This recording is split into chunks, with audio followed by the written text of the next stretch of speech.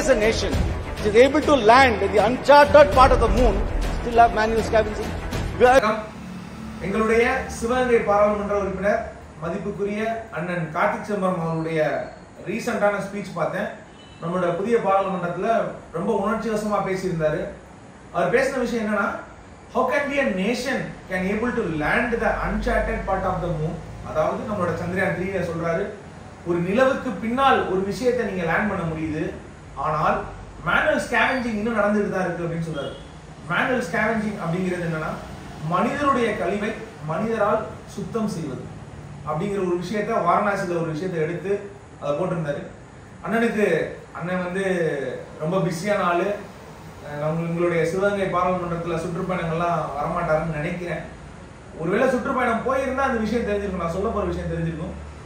அண்ணனுடைய பாராளுமன்றம் சிவகங்கை பாராளுமன்றம், அண்ணனுடைய காங்கிரஸ் ஆபீஸ் இருக்குது காரைக்குடி. அந்த காரைக்குடியில மகர்ணம் பொட்டல் அப்படின்னு ஒரு ஏரியா இருக்கு. அந்த ஏரியால கொட்டமடக்கியார் தெரு அப்படின்னு ஒரு தெரு இருக்கு. அந்த தெருவுல போன வாரம் கழிவு நீர் பிளாக் ஆகி, இந்த பாருங்க கழிவு நீர் ஃபுல்லா பிளாக் ஆயிருப்பாங்க. இந்த கழிவு நீர் பிளாக் ஆகி ஒருத்தர் வந்து கிளீன் பண்றாரு, அதாவது சுத்தம் செய்பவர், அதாவது தூய்மை பணியாளர், எந்த ஒரு சேஃப்டி எக்யூப்மெண்ட்டும் இல்லாம வந்து சுத்தம் பண்றாரு. ஒரு கையை போட்டு சுத்தம் பண்றாரு. சுத்தம் பண்ணி கொஞ்ச நேரத்துல ஒரு திமுக பெண் நிர்வாகி போட்டிருக்காங்க பிஃபோர் அண்ட் ஆஃப்டர் அப்படின்னு சொல்லி ரொம்ப பெருமையா போட்டிருக்காங்க. ஆனா இது உங்களுடைய பாராளுமன்றத்துல உங்களுடைய காங்கிரஸ் ஆபீஸ் இருக்கிற இடத்துல இருந்து ஒரு 1.5 கிலோமீட்டர்ல இருக்குனே இந்த கொட்டமடக்கியார் தெரு அப்படிங்கிறது. இங்க கழிவுநீர் பிளாக் ஆகி எந்த ஒரு சேஃப்டி எக்யூப்மெண்ட் இல்லாம ஒரு தூய்மை பணியாளர் போய் சுத்தம் பண்றாரு. ஆனா இதெல்லாம் பத்தி நீங்க பேச மாட்டீங்களானே. நீங்க பேசுறதா இருந்தா இங்க இருந்து வாரணாசி போய் வாரணாசியில நடக்கிற ஒரு விஷயங்களை தான் பேசுவீங்களா?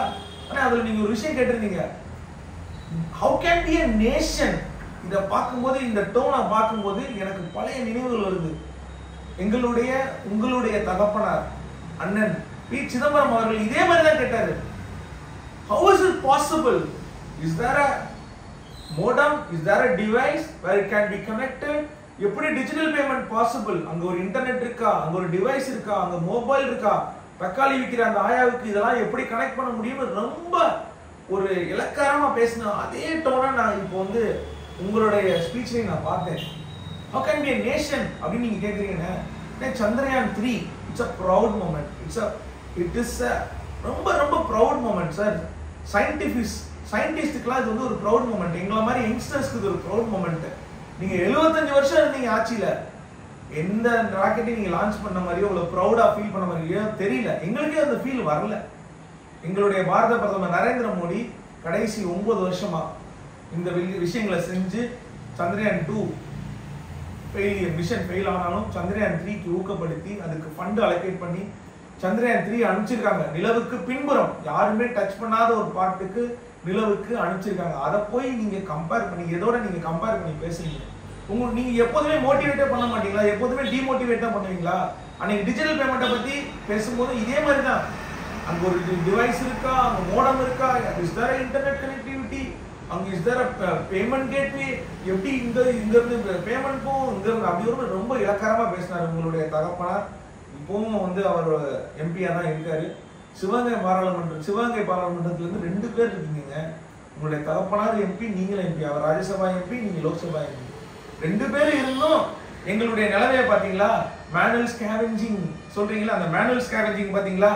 இன்னும் ஒரு மனிதருடைய கழிவை தன் கையாலே அல்ற சூழ்நிலை. இது வந்து உங்களுடைய காங்கிரஸ் ஆபீஸ் 1.5 கிலோமீட்டர் தூரம். தயவு செய்து இனிமேல் நீங்க ஒரு வீடியோ போடுறதுக்கு முன்னாடியோ ஒரு விஷயங்களை சொல்றதுக்கு முன்னாடியோ முதல்ல உங்களுடைய பாராளுமன்றத்துல நீங்க அதை கரெக்டா ஃபாலோ பண்ணிருக்கீங்களான்னு பார்த்துக்கிட்டு அதுக்கப்புறம் நீங்க வாரணாசி போங்க, டெல்லி போங்க, யூகே போங்க, எங்க வேணாலும் போங்க.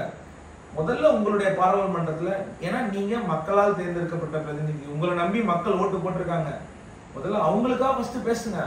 நீங்க எந்த கடைசி 30 வருடங்களா நீங்க இந்த பாராளுமன்றத்துல நீங்களோ உங்களோட தந்தையோ நீங்க தொடர்ந்து பாராளுமன்ற உறுப்பினராகவோ மினிஸ்டராகவோ கேபினெட் மினிஸ்டராகவோ இருந்துட்டே வரீங்க. ஆனா எங்களுக்கு எந்த ஒரு பெரிய ஒரு விஷயங்கள் நடந்த மாதிரி எங்களுக்கு தெரியல. இங்க இருக்கிறவங்க எல்லாரும் இன்னுமே வந்து கூலி தொழில் தான் பண்ணிட்டு இருக்காங்க. கூலி தொழில் தான் பண்றாங்க. நிறைய பேர் வந்து ஃபாரின் தான் போறாங்க. ஒரு இண்டஸ்ட்ரியல் வந்த மாதிரி எனக்கு தெரியல சார். அதே மாதிரி நீங்க சிவகங்கை பாராளுமன்றத்தை பத்தி யாராவது ஒருத்தங்க தெரிஞ்சுக்கணும்னு நினைச்சீங்கன்னா நீங்க சிவகங்கையோடைய பஸ் ஸ்டாண்டை போய் பார்த்தால் போதும் சிவகங்கையோடைய பாராளுமன்றம் எப்படி இருக்கு, அதோட வளர்ச்சி என்னன்னு உங்களுக்கு தெரியும். அதனால அண்ணன் மதிப்புக்குரிய கார்த்திக் சிதம்பரம் அண்ணனுக்கு என்னோட தாழ்மையான வேண்டுகோள், நீங்க வாரணாசி, பாம்பே, டெல்லி, கொல்கட்டா இந்த மாதிரி வெளியூர்ல போய் மற்ற மாநிலங்கள்ல போய் இந்த மாதிரி விஷயங்களை எடுத்து போடுறதுக்கு பதிலாக உங்களுடைய பாராளுமன்றத்துல இந்த மாதிரி விஷயங்கள் நடக்காம பார்த்துட்டீங்கன்னு நாங்க கேட்டுக்கிறோம். என்னுடைய பெயர் பாண்டிதுரை, பாஜகவில் மாநில இளைஞரணி துணைத் தலைவராக